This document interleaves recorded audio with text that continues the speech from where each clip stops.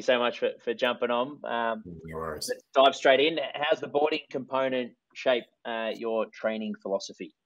So, like a little bit of background is, so we have, I'm at Geelong Grammar School. We've got 600 boarders here who, this is their home, this is where they live. So our students can come in the mornings before school, so 6:30 through 7:30, lunchtimes, and then after school 3:30 through 6. So the majority of our students, they're choosing to come and train. It's not part of a structured program. It's part of their downtime. Like it's a very structured environment when you've got 600 students living together. It has to be. And then the gym is a place where they can come and have a bit of their own time, a bit of autonomy, and it's one of the few choices that they have to be able to come and train with us. And then it just shows about how we go with our programming and the environment we try and create. And what's their access like with the gym for those that aren't aware of the program there? So it must be supervised. So there must be either myself or another coach on duty for students to use it, and that's just a safety thing. But yeah, so every morning, every lunchtime, after school, and a couple of select times over the weekend. And they have access to that, just like someone listening might have an access to a Fitness First membership. It's their gym to use as they please. Yeah. So this is their home. They live here. This is their. They play sport here. They eat here, and the gym is. We have a pool facility as well, but it's just another way that we can, basically keep students busy. Because again, if they're not busy, then that's when problems probably arise. Yeah, for sure. And your training philosophy, mate, what's the difference between training poorly for little result and training poorly potentially resulting in injury?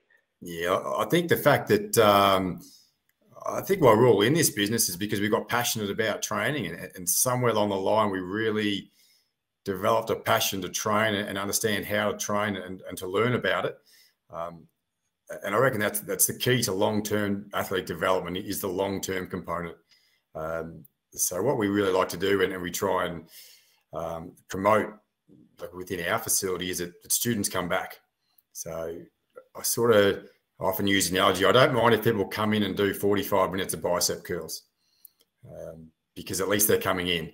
And then that'll allow me to build a relationship. And then by that second, third, fourth week of them coming in, then I've had a chance to build a relationship, try and push a different way of training forward for them. And then we gradually get them, especially doing lowers. The lower body is the one we really try and push the most. But then it's they've got skin in the game because it's they're choosing to do the program they want to do. But if they're not coming back, if I go too hard with my theories or with my thoughts on what they should be doing, and they don't come back, then I can't shape them, or I can't put my passion for training onto them. What are some key areas that you change with the student mindset when it comes to in relation to their programming? Well, we can we just try and outline results, and it only takes you to really impact on one or two students, and they'll tell their mates, and then they'll tell their mates, and then they'll come and ask you questions. So I think if your students are asking you questions and they value your input and they value your response, because there's a lot of information available and there's a lot of programs that are out there. So what I'm trying to do is, again, build that relationship, let them know that I've got their interests at heart, and that hopefully that the advice I'm giving them makes them better. Because if my advice makes them better, then they'll come back and ask me another question. And as long as I'm giving them answers that I think will make them better, then generally that's they'll keep asking questions and take that on board.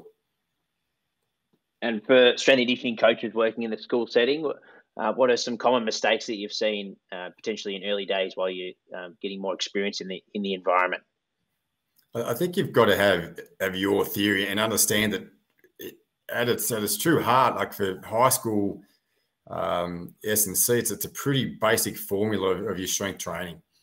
We're just trying to give them a pretty, like those underlying principles of strength. So, for instance, I just like them to be able to squat, hinge, single leg, like some form of a vertical power coordination in there, like a dumbbell snatch. But you don't need to reinvent things. I think the younger you are, the more fancy you try and make your programming. But if somebody wants to squat, front squat, goblet squat, deadlift, trap bar deadlift, it's the true heart of it is it's still a lower body, double leg sort of compound leg strength movement.